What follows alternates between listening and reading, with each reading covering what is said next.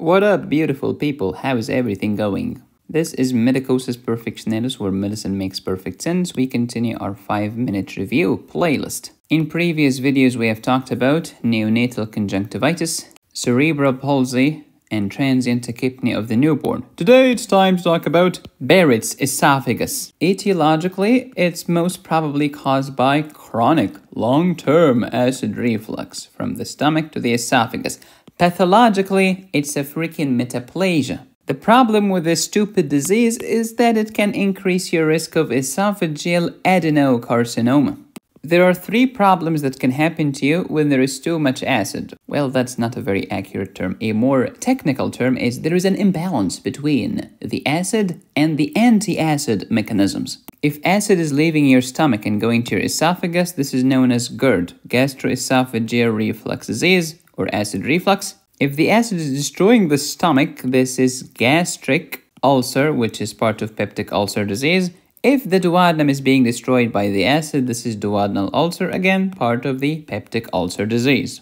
We have talked about peptic ulcer disease in a previous video titled Eradication of H. pylori. You can find it on my channel. The problem in peptic ulcer disease is an imbalance between the acid and the antacid, the hydrochloric acid and the mucus-secreting epithelium. This imbalance can destroy your stomach or your duodenum. You can bleed. It can perforate the wall of the gut, leading to internal bleeding and death. Acid reflux to the esophagus can cause Barrett's esophagus, and this increases the risk of esophageal adenocarcinoma.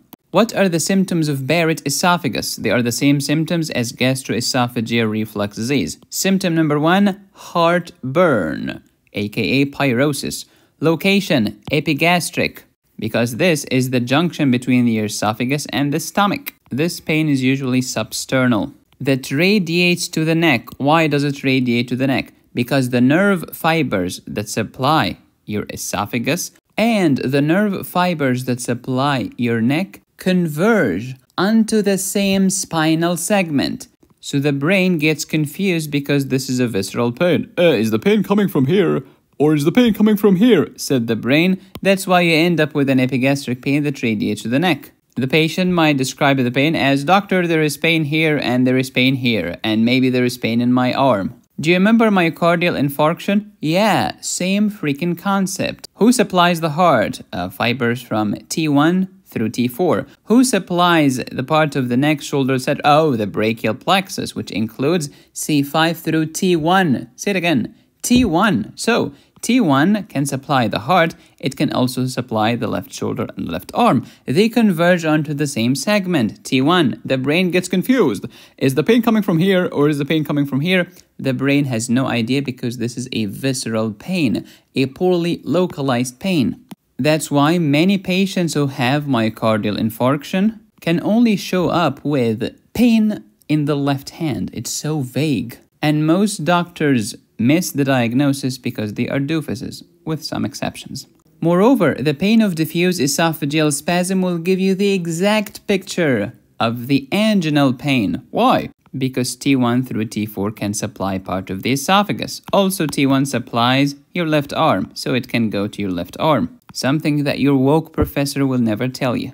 Anywho, this epigastric pain that radiates to the neck gets worse with eating, wearing tight clothes, and lying flat on bed at night, because the lower esophageal sphincter is not as robust as the upper esophageal sphincter because of the location, because of the angle of the gastric fundus, and because it's being hugged by the diaphragm crura. Epigastric pain, regurgitation, dyspepsia, difficulty digesting, dysphagia, difficulty swallowing, dysphonia, difficulty speaking, aka hoarseness of voice, belching, and cough. GERD is a common cause of cough. Risk factors of Barrett's esophagus: chronic acid reflux, truncal obesity, and hiatal hernia, because they make your lower esophageal sphincter even weaker, making it easier for the acid to reflux. As you know from 5th grade, a group of cells gives you tissue, groups of tissue gives you organ, you know the rest of the story. You only have 4 types of tissues: epithelium, connective, muscle, or nerve. Types of cell growth include hypertrophy, hyperplasia, metaplasia, dysplasia, neoplasia. What is metaplasia? Meta means change, plasia means growth. It's an altered growth. It's a change of tissue from one type to another within the same category. Epithelium is changing to another epithelium, or connective is changing to another connective, but there is no such thing as epithelium changing into connective or vice versa. It doesn't exist. In Barrett's esophagus, the epithelium of the lower esophagus will change from stratified squamous epithelium into columnar epithelium with goblet cell, from epithelium to epithelium, metaplasia. Normally, your lower esophagus has stratified squamous epithelium, which is non-keratinized. Why do we have it as stratified squamous normally? Because squamous epithelium, especially when it's arranged in many layers, is better at handling friction with hard particles such as food. And normally, what kind of epithelium do you have in your stomach? Simple columnar, one layer of tall cells with goblet cells that secrete alkaline mucus. This is normal, but in Barrett's esophagus, since you had chronic acid reflux, the esophagus is gonna change from the squamous epithelium into columnar epithelium with goblet cell. Why? Because columnar epithelium is better at handling the acid, and don't forget that goblet cells will secrete alkaline mucus to counteract the acidity of hydrochloric acid. See, medicine makes so much sense once you understand what the flip you're talking about. This is the story of columnar metaplasia. Why? Because we have a change of epithelium into columnar epithelium, into an epithelium that resembles your intestine, columnar. So Barrett's esophagus is a columnar metaplasia or an intestinal metaplasia. Since now my esophagus has columnar epithelium with goblet cells, glands that secrete. What cancer am I likely to get now? Adenocarcinoma. What does the word adeno mean? Gland. And carcinoma is cancer of the epithelium. A cancer of the epithelium is known as carcinoma. A cancer of the connective tissue is known as sarcoma. And as you know, carcinomas will metastasize to lymph nodes, but sarcomas will metastasize to the blood.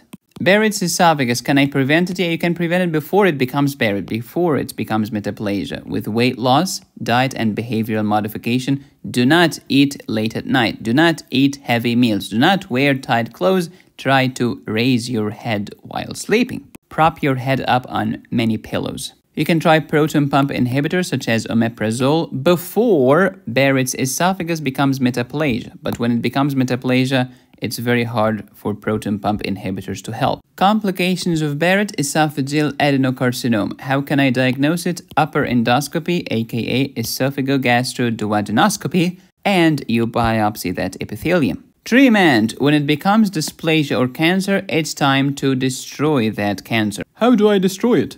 Endoscopic resection and ablation or radiofrequency ablation. Medicosis pearls for the pros.